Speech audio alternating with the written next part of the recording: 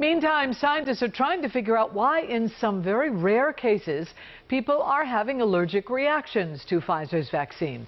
Researchers at the National Institutes of Health are putting together a new study of volunteers with a history of severe allergic reactions and who are planning on getting the vaccine.